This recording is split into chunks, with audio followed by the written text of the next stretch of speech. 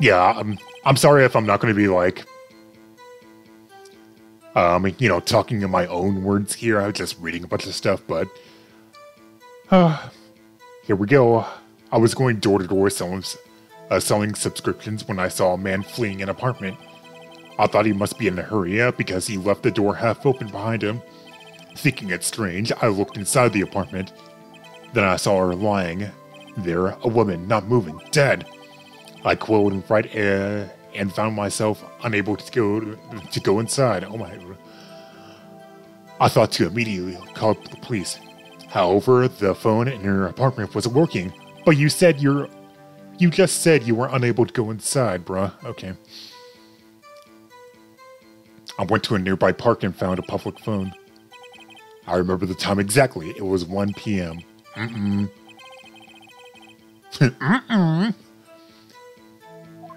Defendant sitting right over there.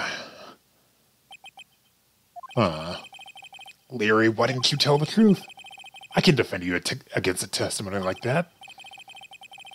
Why was the phone in the victim's apartment working? There was a blackout in the building. Aren't phones supposed to work during a blackout? Yes, but however, some cordless phones do not function normally. The phone that Mr. Sawat used was one of those. I have a record of the blackout for your perusal. Electricity to Mrs. Stone or Miss Stone's building was out from noon to 6 p.m. on the day of the crime. Okay. Yes, Your Honor. You may begin with your cross-examination. Cross-examination? Right, this is it. The real deal. What exactly am I supposed to do? Expose the lies in the testimony the witness gave you. He was lying? Your client isn't, and it...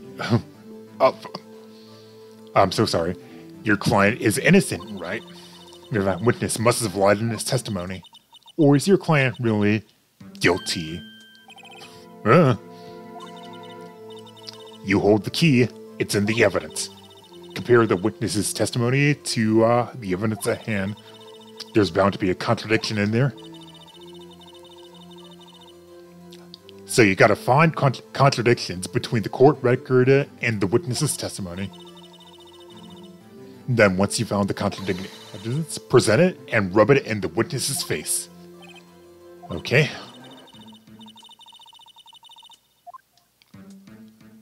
Cool. Let's do this. Witness's account. So yeah, I was going door to door when I saw a man fleeing the apartment. So yeah, you can also, this will become important later because you also press L1 to press. Isn't a man leaving an apartment a common sight? I find it odd that you would take notice of him. I don't know, he just seemed strange to me, that's all. Okay, like he was mad and yet frightened at the same time.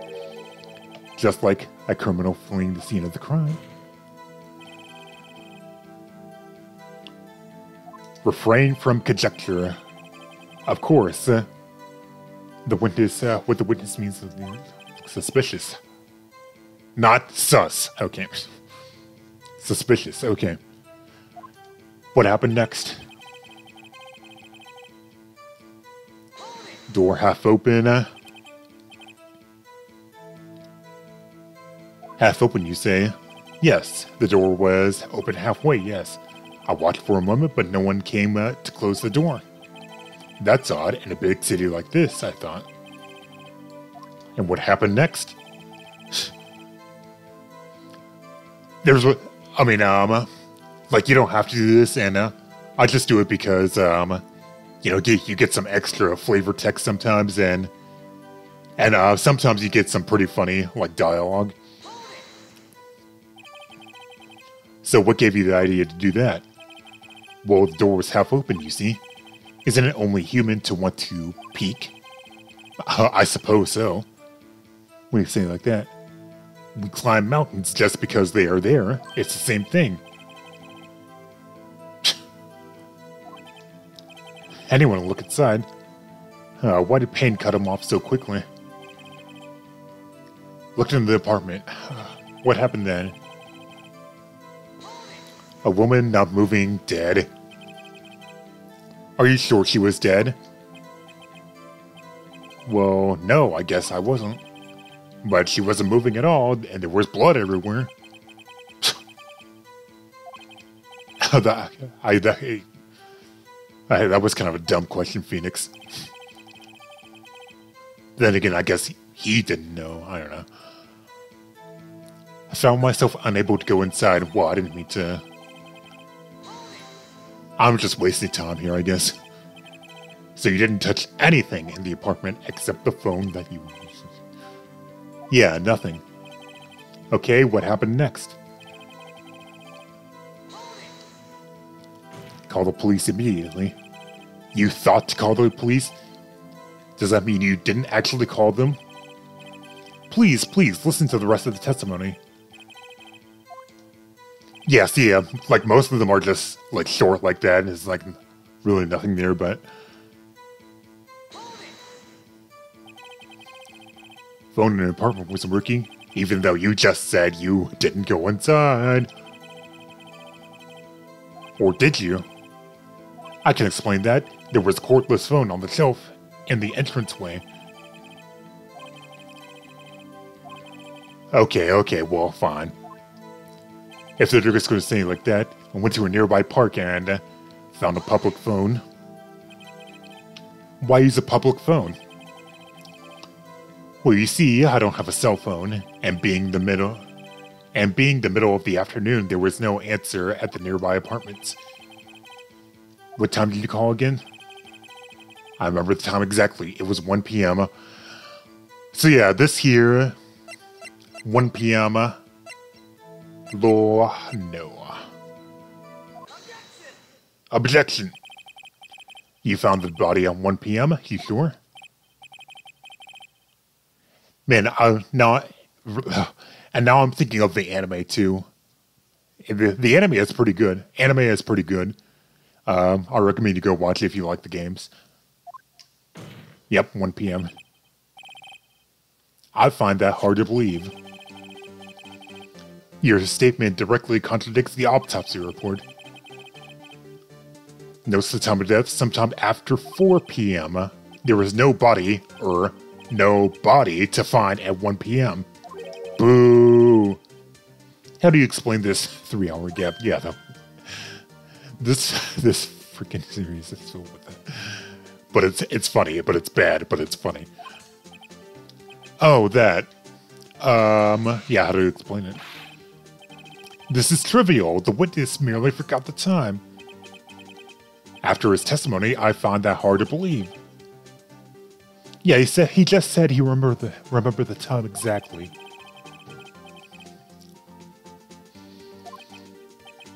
He said, I remember the time exactly. That's a really good question. And seriously, I mean, I know this is like, you know, not supposed to be taken too seriously, but if a witness like does that in real court, it's like, that's a good question while sweating like buckets. I mean, really, I don't know. That's all you have to do. Point out the contradictions. Lies always beget more lies. See through one, and their whole story falls apart. Wait, I remember now. Would you care to give your testimony again? Time of discovery. Again. You see, when I found the body, I heard the time. There was a voice saying at the time it was probably coming from the television. Oh, but it was 3 hours off, wasn't it? I guess the victim must have been watching a video of a taped program. That's why I thought it was 1 p.m. Terribly sorry about the misunderstanding. I see you heard a voice saying the time on a taped program. Mr. Wright, you may cross-examine the witness. I already see a problem. You know what to do. I've got this one. Oh. The time of discovery. I heard the time You said heard, not saw. All I saw was the body lying there. I didn't think to look at anything else, least of all my watch. So you're saying you heard something, but if you were so shocked by the body, you wouldn't hear anything at all. The witness did say they actually heard the time. It's ludicrous to suggest he wouldn't hear anything.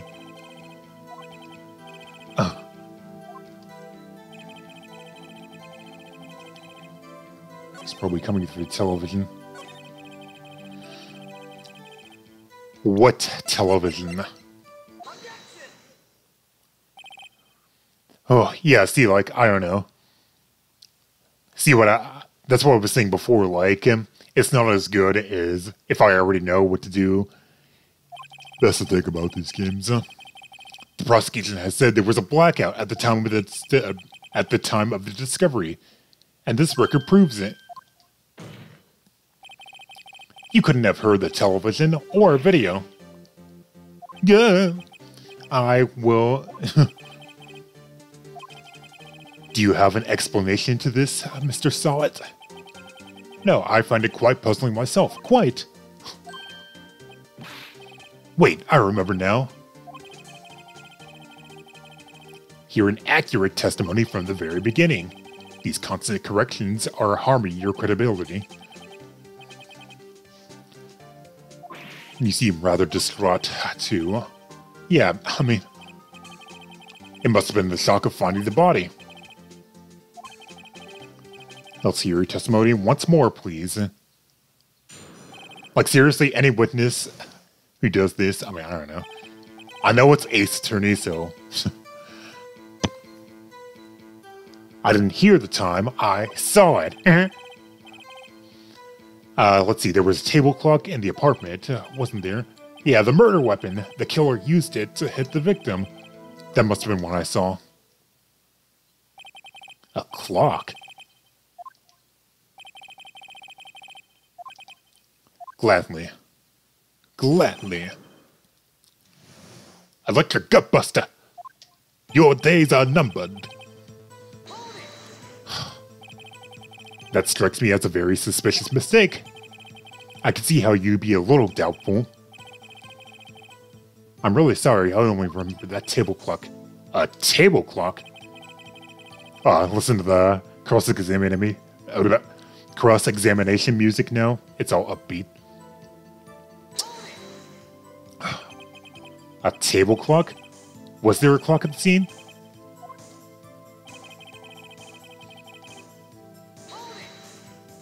Huh. The murder weapon.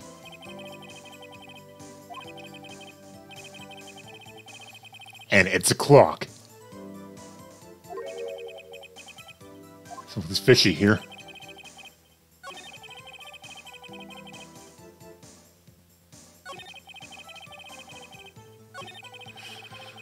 Alright. Well, it doesn't say anything about it being a clock. For a second, I thought I chose the wrong one. Wait just a moment. The murder weapon wasn't a clock. It was a statue.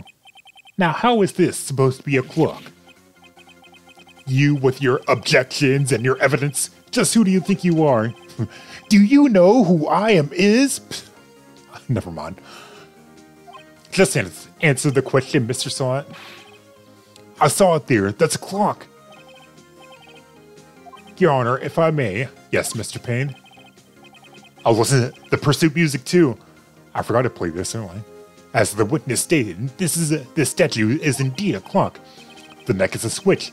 You just tilt it, and it says the time out loud. As it doesn't look like a clock, I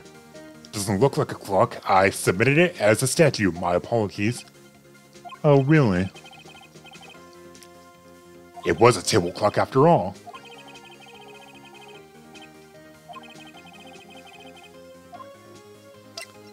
Yes, the fuck I do. Your Honor, there is a gaping hole in the witness's testimony. The only way he could have known it was the weapon was a clock is to hold it in his hand. Yet the witness testified that he never entered the apartment.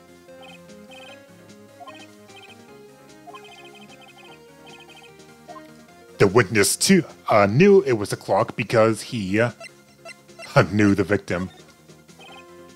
You're lying. You were inside the apartment on the day of the murder. Prove I went in there. I'll do better than that. I could prove that you were the one who killed her.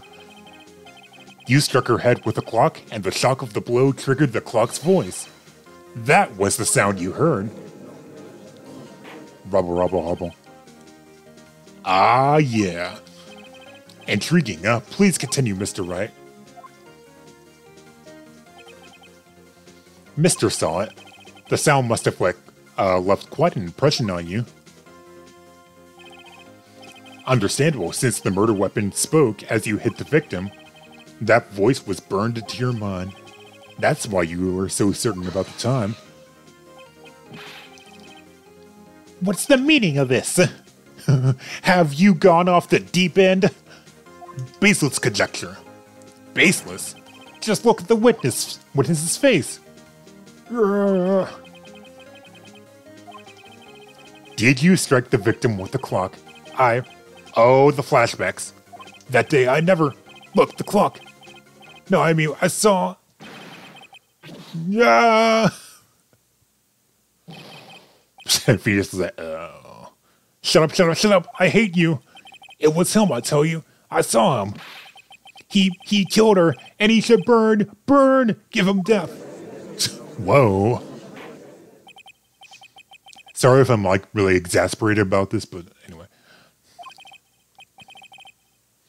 A moment, please. There isn't a shred of evidence supporting the defense's claims. Mr. Wright, Your Honor, you claim the sound of the witness is, the witness heard came from the clock. Do you have any evidence? This whole case is riding on this. I better think it through carefully. The sound Mr. Saw heard was definitely this clock. A fact which is clear if you simply, examine the clock's batteries, ask the neighbors, and, or try sounding the clock. Yeah, whenever you see that bar, the blue bar in the top right corner, and you know, like the red part of it, that means you're about to lose health if you answer wrong. Let's sound the clock now, here in this court. Your Honor, may I have the clock? I ask the court to listen very carefully. Beep. I think it's 8:25. 8:25. Yeah, strange way to announce the time. Well, he is the thinker, after all. So we've heard the clock. What are your conclusions, Mr. Wright? Mr. Payne, can you tell me what time it is now? It's 11:25.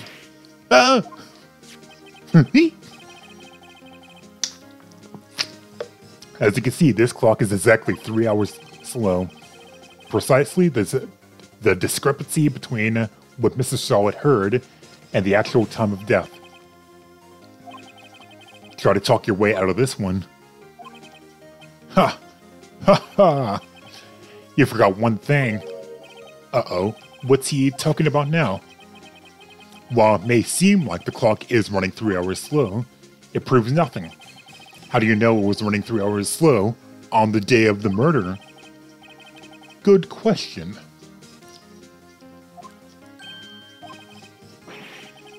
How am I going to prove that?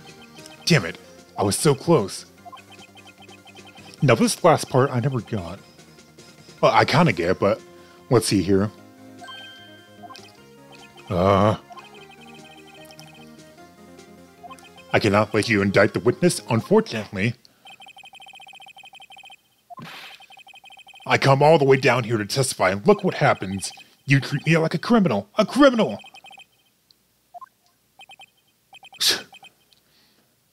Now, don't be like the people in Spirit of Justice. Oh my god. I almost had him. We'll get to that later, again, Spirit of Justice. There's nothing I can do about it now.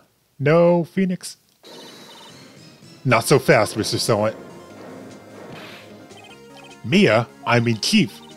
Listen up, Wright. Don't throw this one away, not like this. Think. But Chief, it's over. I can't prove the clock was slow on the day of the murder. Nobody can prove that. Well, yes. But it doesn't mean you can't still win. Try thinking out of the box. Don't waste time doubting the facts. Assume the clock was 3 hours slow and think through it. Ask yourself, why was the clock 3 hours slow? Yeah, so I guess this is the start of that turn your thinking around thing.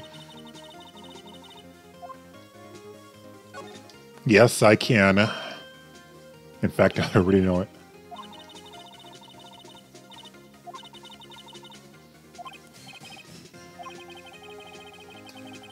You can say, the clock was already running someone's murder. Yep. Beyond a doubt. Ha! Tough words. Let's see you pull this one off. So...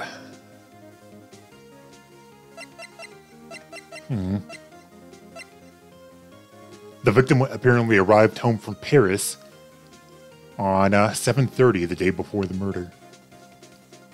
Doesn't even think about the time, though. So yeah, I guess they kind of expect you to, like Mia said, think outside the box. Let's see. The victim had just returned home from abroad the day before the murder. As we all know, the time difference between here and Paris is 9 hours.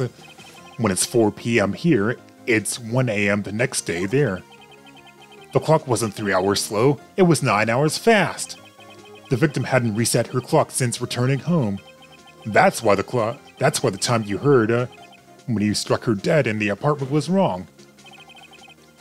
Proof enough for you, Mr. Solid? Or should I say, Mr. Did It? That was bad, Phoenix. Oh, God, you're foaming at the mouth. Order, order! And that's that. Mr. Payne, your witness, he was arrested as it was taken away, Your Honor.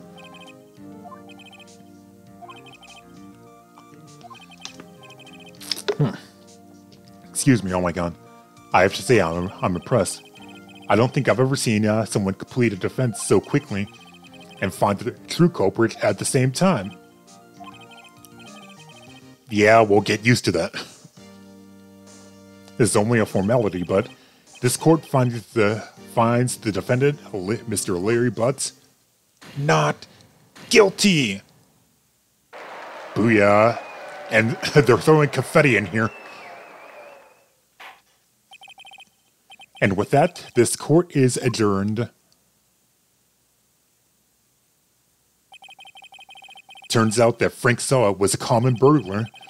Let's see, he posed as a newspaper salesman to check and see when people are out of the house. That day, when Larry went to her apartment, the victim wasn't home.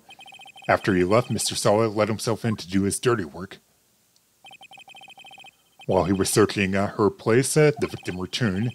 Flustered, Mr. Saw grabbed the nearest blunt object he could find.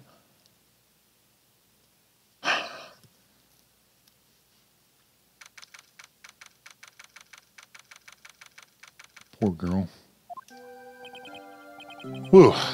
I still can't believe we won. Right, good job in there.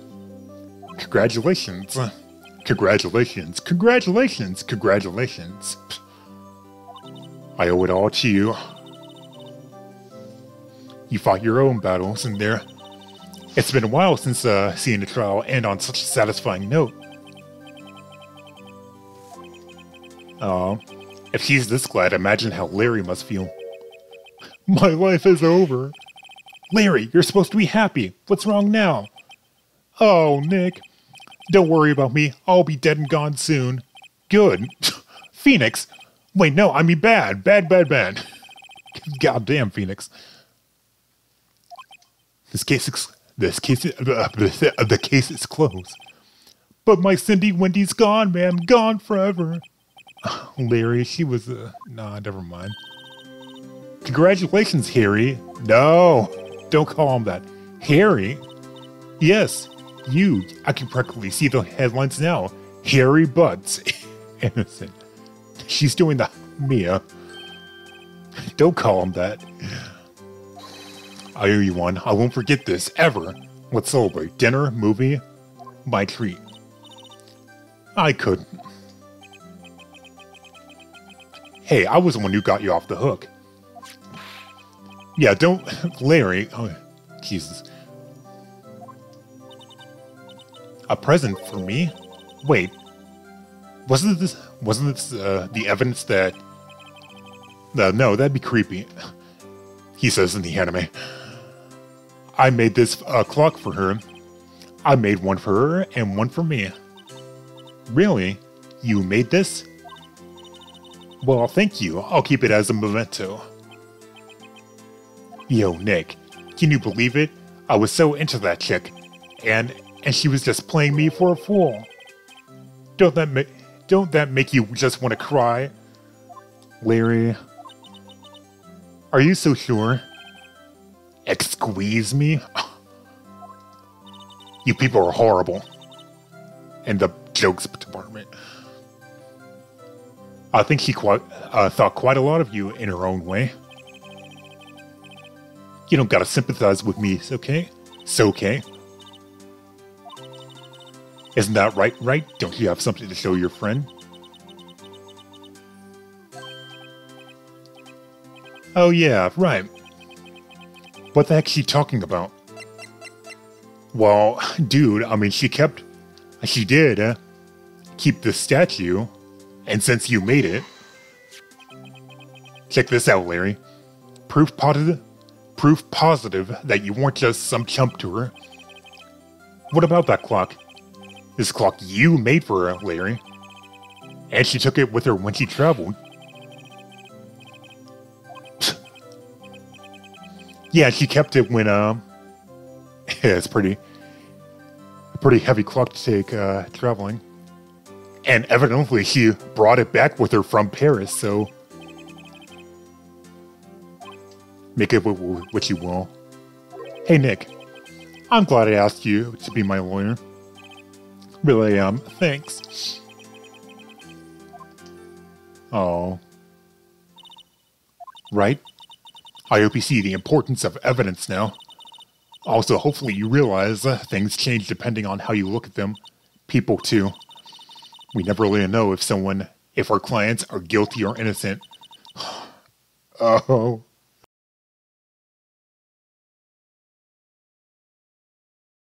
All we can do is believe in them. Oh, spoilers.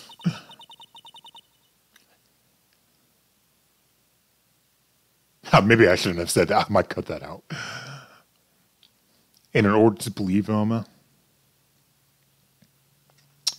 you have to believe in yourself. Listen, learn, grow strong.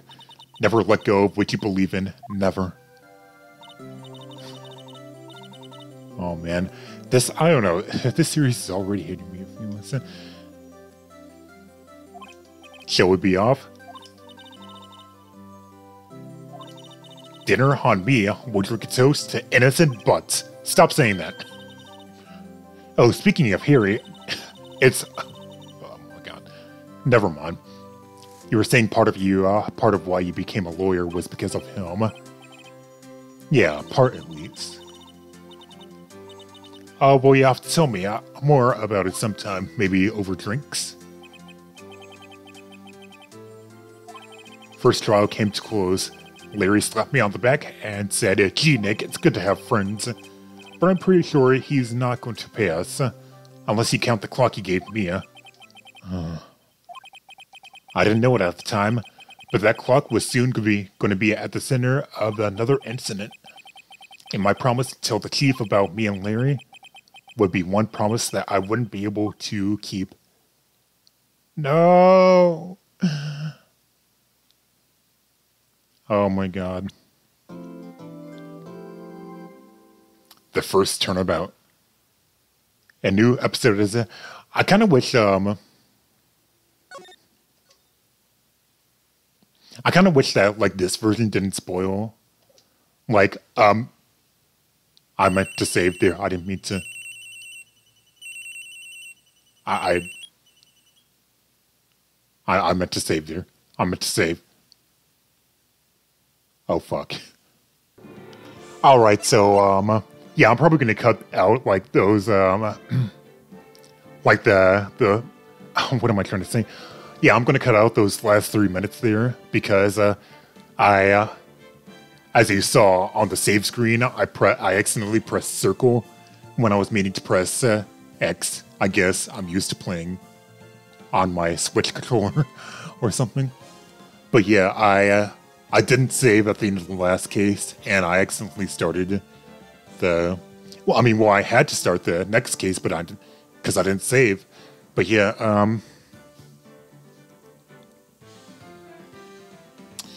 what am I trying to say?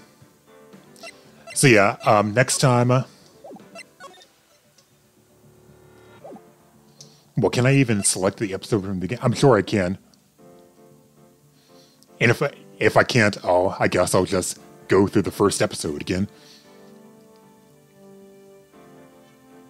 But yeah, so I guess that's going to be it for this part, for the first 2 parts, I guess, of Phoenix Wright Ace Attorney trilogy. Thank you guys so much for watching, and I hope this has been fun to watch and enjoyable, despite the fact that I'm not going in blind, mostly, on these games. But yeah. So I'll see you guys next time when hopefully I can stay consistent on recording this in Paper Mario and stuff. But we'll see. Again, thank you for watching. And next part, we'll start episode 2. Bye.